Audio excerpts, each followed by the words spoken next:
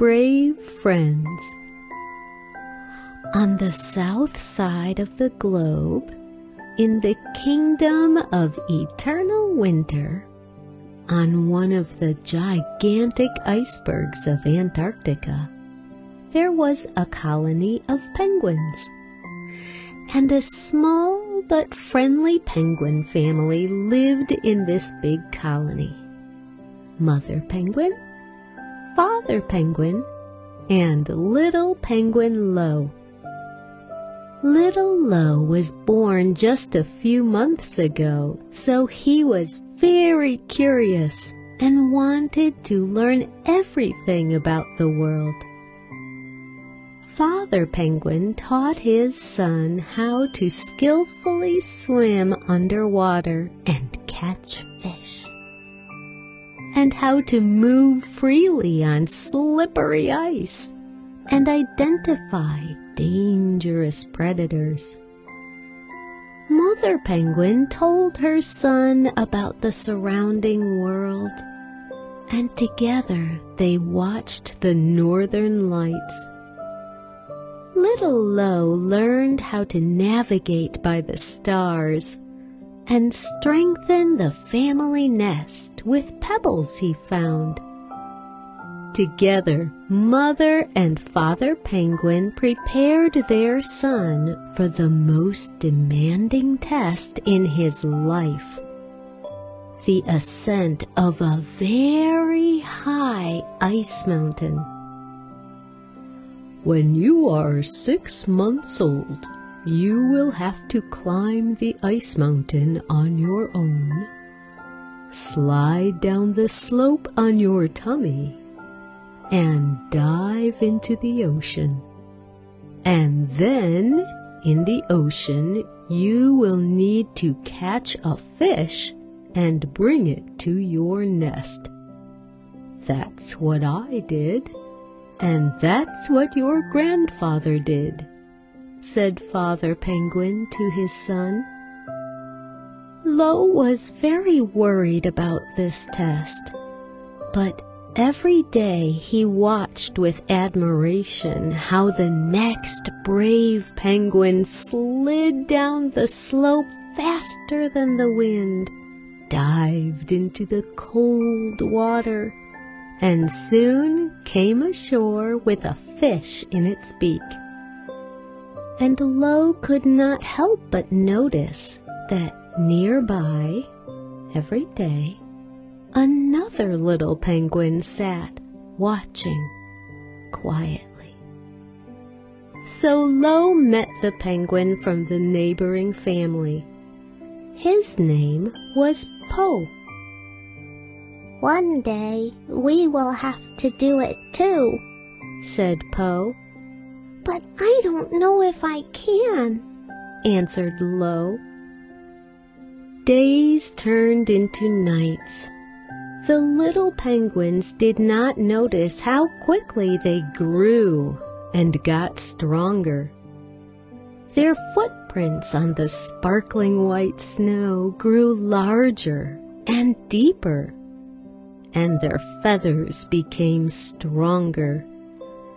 Now even the impudent seagulls did not dare to pester Lo and Po.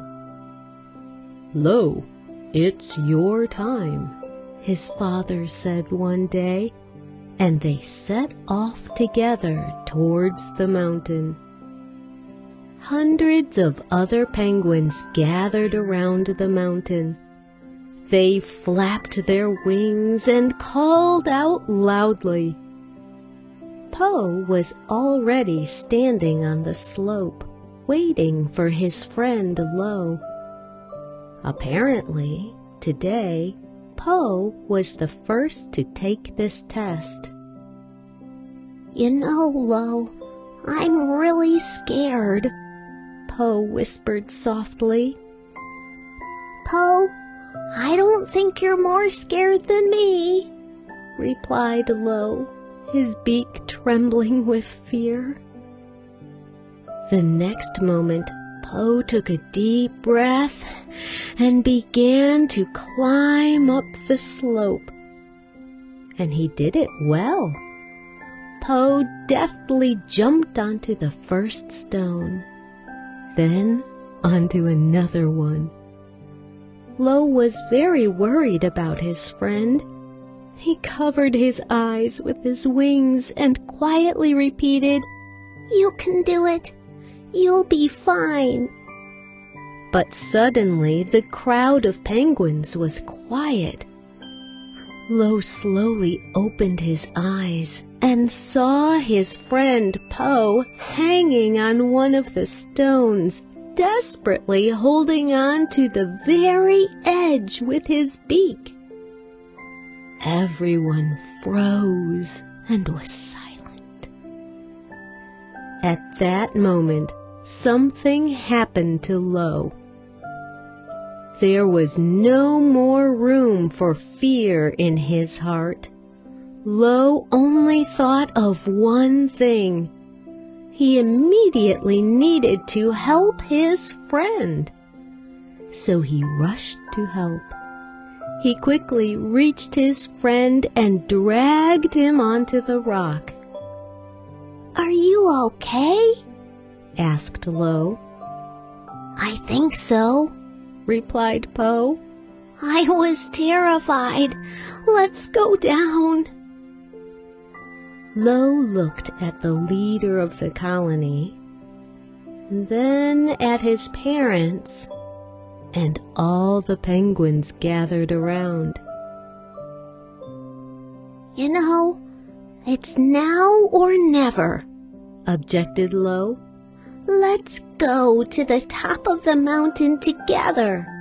It'll be easier that way because we can help each other anytime."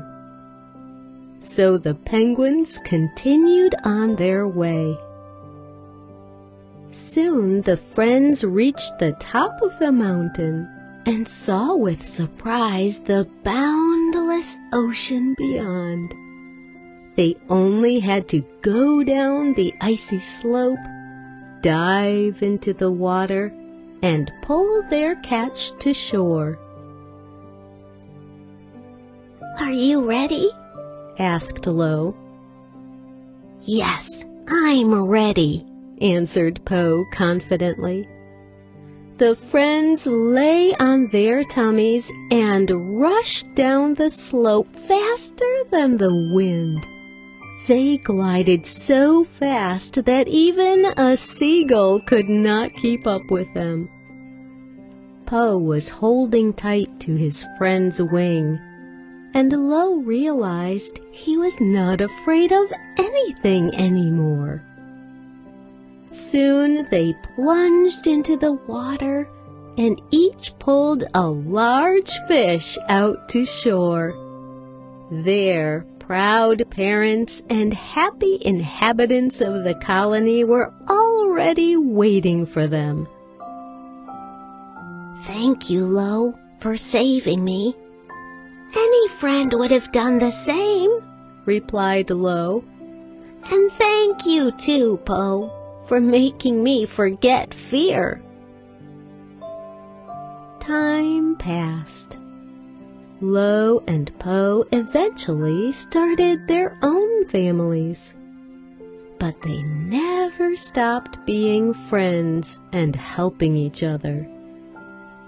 And one fine day, like their parents, they each led their children to a high mountain towards their most important test. The end.